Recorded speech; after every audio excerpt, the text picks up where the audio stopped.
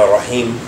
Alhamdulillahi Rabbil Alameen. Wa sallallahu wa sallam ala nabiyyina Muhammad wa ala alihi wa sahbihi wa sallam. Amma ba'da. Habibti fillah. As is known between the youth of Ahl Sunnah is the importance of knowledge, the importance of ilm, and that knowledge and wisdom comes with age and experience, that these beautiful esteemed traits are the traits of those people who traverse the path of Jannah, of paradise. And that in order to deal with the fitna that comes between Ahl Sunnah and the fitna of people speaking without knowledge, the ilaj for that is fearing Allah and gaining knowledge and trusting and seeking knowledge from Ahl Ilm, not just from any people who are du'at, not just any people who are supposedly students of knowledge, and even some students of knowledge, but any time that you're seeking knowledge from people of fitna. I'm talking about people who spend all of their time causing fitna, causing discord between people, discord between Ahl Sunnah, discord and trouble and trials and fitna, that your end result is that you're going to know more about fitna than you're going to know about your religion. So I thought it would be appropriate that we mention bil ikhtisar, as quick as we can, some beautiful principles our Sheikh Salih al-Suhaimi, Hafidhullah Ta'ala, mentions in his book, in his new book entitled Tanbih Dhul al-Afham ila Rab al-Sad' wal-Wa'im ala Minhaj al-Salaf al-Kiram.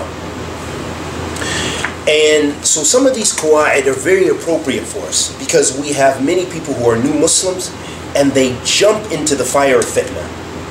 They want to know, what's your position about this masjid?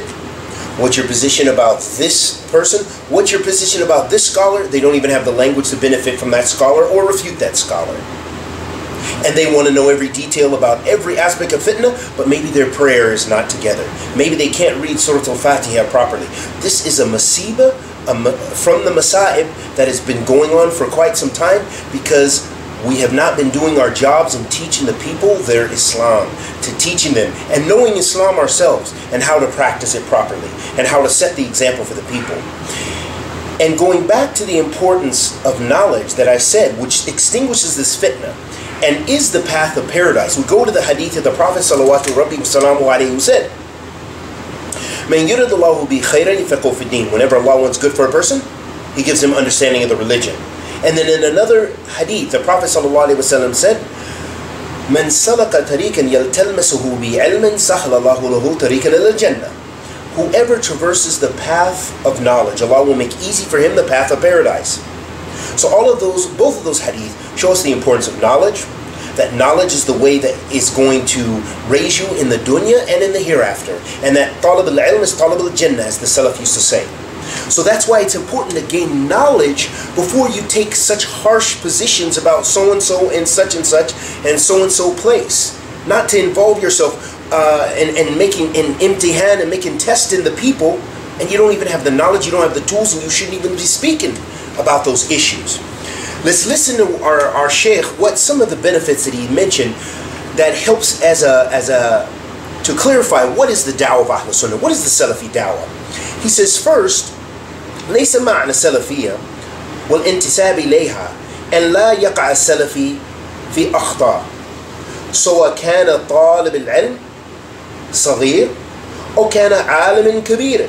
ورسول صلى الله عليه وسلم said كل ابن آدم خطأ وخير الخطائين توابون. The Sheikh first said to let us know that it does not mean Salaf. This is not the meaning of Salafiyya. And adhering to the path of Salafiyya, meaning the minhaj and the creed, the aqidah, that every Salafi or that a Salafi will not fall into an error, not fall into a mistake. You have to know and understand that. And then he said, regardless of whether it's a small student of knowledge or it's a great alim, so don't you think for a minute that even the greatest ulama have not fallen into error, and that are free from mistakes. Because Muhammad ibn Abdullah sallallahu alaihi wasallam said, "Kullu ibn Adam khata wa khayra khata'in tawwabun."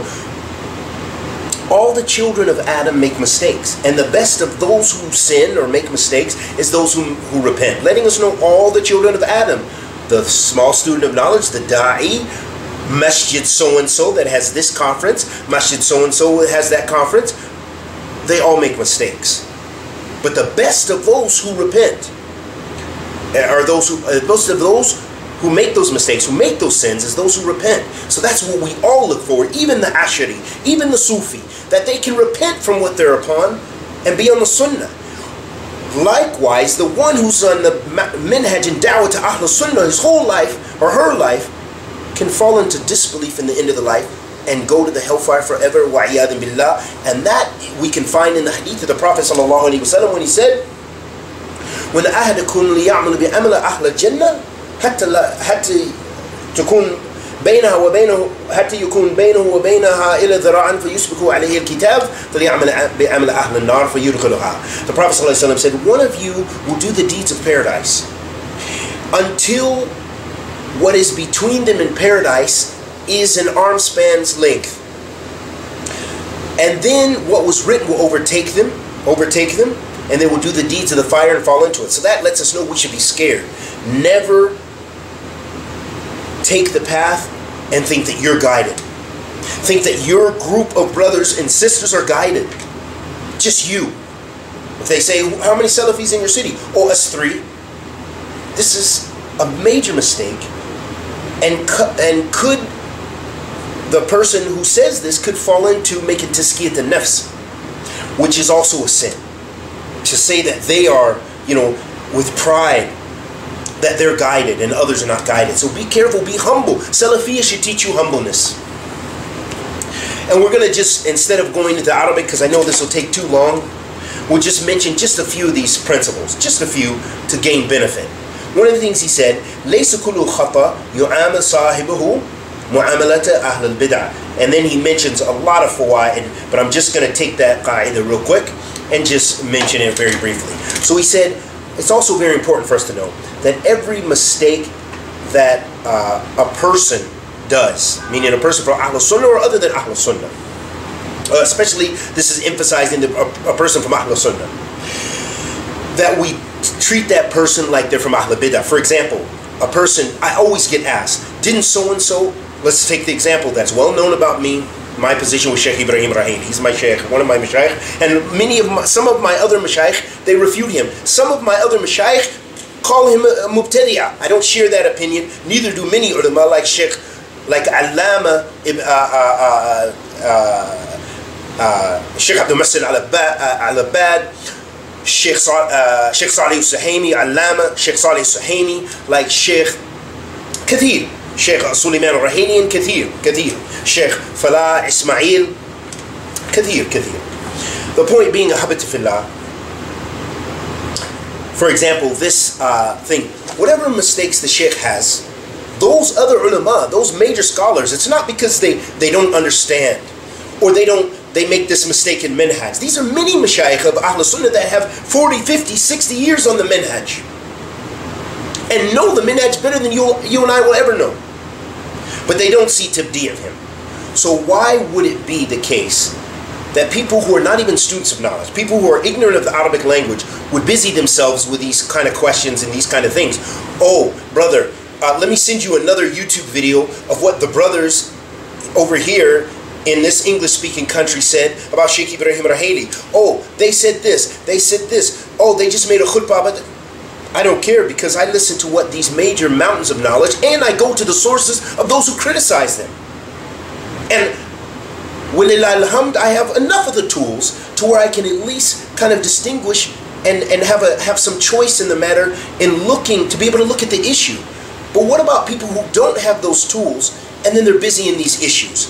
Talking about, oh, masjid so-and-so hosted Sheikh Ibrahim Rahili, and they there was only one Salafi sheikh there. I just heard this recently about one of the masajid in the UK that has hosted many ulama of Ahl Sunnah, ma'rufin. but this particular individual doesn't know Arabic, doesn't know much about Tawheed, makes mistakes in their salat, and I know this personally, is going to ask about, what's your position about this masjid? I heard that there was only one sheikh of Sunnah that was there. This is so strange to me. This is so strange how this issue is still going on when how many ulama, kam min ulama'ina, have already spoken about this. How many of our ulama have already spoken about this and dealt with this garbage? But people are still, because they're ignorant and they're not focused on the most important thing. Learn your tawheed, learn your salat, learn how to pay zakat, learn the basics of your religion, and don't extend yourself beyond that. Yes, if people you trust warn you against it, okay, don't go there. But don't busy your lisan, your tongue with these issues, because you're likely to fall into sin and likely to be blind following something which may lead you astray. So beware of this, and beware of speaking about especially the mistakes of the ulama and going into those issues. Another benefit, Allama Salih Suhaimi said, حفظ الله تعالى, he said, ليس معنى السلفية أن لا يقع السلفي في أمراض القلوب من الشهوات الخفية كمحبة الظهور وتعنت مال إخوانه. So he said it's also not from Salafi, it's not from the Salafi minhaj, that a Salafi can not perhaps fall into some issues in their heart, have a sickness in their heart. Any of us, how many Salafis that have proper minhaj bi'idhnillah, proper creed, inshallah ta'ala, and they commit zina, they drink wine, they do this, they do major sins. Okay, this happens, yes. Or that maybe this could be a person of knowledge, a person who's trustworthy in knowledge, but desires overtake them in this particular issue. It becomes personal. They're refuting so-and-so because it's a personal thing of their own nafs. Arrogance overtakes them. May Allah protect us from this, because it's going to happen to any of us. Sometimes you see that brothers, and sometimes even between scholars, that one scholar defends himself and it becomes a thing of arrogance instead of either admitting his mistake, or even maybe he doesn't have a mistake, but the other sheikh or the other person of knowledge, and it becomes a thing of shakhsiyya, it becomes arrogance. And we've heard this from our ulama, from our major scholars who've mentioned about certain fitna that's happened between ulama and say it's an issue shakhsiyya. You know, it's a personal issue that it's gotten out of control, or it's, you know, some desires have creeped in. This can happen. So don't think this can't happen. And this is what our sheikh said. He said, so the shahwa, khafiyya, some light desires could have overtaken them. Or they could have love for being popular and being propped up. Or they could have a type of arrogance or whatever towards their brothers. So this can happen. This can happen to the Muslim. And then he said, and that the Muslim is the mirror for his brother Muslim. So he should advise him. Wallahu musta'an. May Allah help us. Another benefit the Shaykh mentioned, I'm just taking some of the benefits because this book is packed full of good. Be nice someday for someone to translate it. He said, لَيْسَ بِمِنْهَجِ السَّلَفَ الصَّالِحِ الْإِلْزَامِ بِإِتِّبَاعِ قَوْلَ أَحَدٍ. This is what I think I'm going to stop after this, bi'idhnillah, because this is one of the most important things and it relates to our topic. He said it is not from the minhaj of the Salaf. Again, it is not from the minhaj of the Salaf. 3 times, it is not from the minhaj of the Salaf. لَيْسَ مِنْ مِنْهَجِ السَّلَفَ الصَّالِحِ إِلْزَامِ بِإِتِّبَاعِ قَوْلَ أَحَدٍ إلا رسول الله صلى الله عليه وسلم خاصة في مسائل اجتهادية.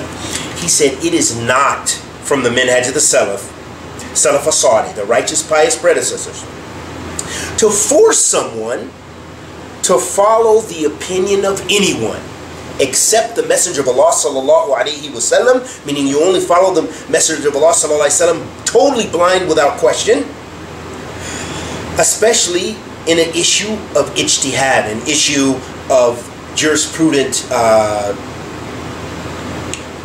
striving to arrive at a hukum, at a ruling. So, meaning it's an issue where maybe there's no clear text, and a lot of issues, like we have a lot of issues that are contemporary issues that we deal with now, or issues that, of course, you're not going to be able to look in the Quran and the Sunnah of the Messenger of Allah sallallahu alaihi wasallam and the Minhaj of the Salaf and say, oh, this masjid and this masjid, they're having beef between each other, so this masjid is off it, and we have the Quran and the Sunnah to prove it. No, you only have the Quran and the Sunnah to prove it if they are falling into characteristics which are backed up by nusus. And so a lot of these issues become issues of ijtihad, of this student of knowledge, or this da'i, or this alim, this scholar, who has these issues of ijtihad. So going back to what the Sheikh said, he said it's not from the minhaj of the Salaf as-Salih to force the people to take a particular view. So this is what I want to impart in my brothers and sisters, especially those people who are either new to Islam or who are not students of knowledge, even to students of knowledge, that you can't go around forcing people to take your view. I have a view, a Sheikh Ibrahim Raheli, even if that I believe he's a Sheikh of Ahl Sunnah, and I believe that he's made some mistakes, as we all make mistakes, but I believe those mistakes have not taken him from the Sunnah. I would not force that on somebody I was teaching, or somebody I interacted with, who says, no, I think he's a mubtadi'ah. But if the person was continually speaking ill and trying to belittle the sheikh, I might correct them or have a discussion with them. Otherwise, they're entitled to their view, and I don't have to force them to take my view. Likewise, it should be the other way around, but some of our brothers and sisters don't see it that way. But our Sheikh Salih Suhaimi, backs it up. And as many Kathrat, Shaykh al-Islam ibn Taymiyyah has some very clear statements about this in his Majmu' al-Fatawa, that you can't, it's not for the mudaris, for the ustad, for the teacher to force his students to take his qawl.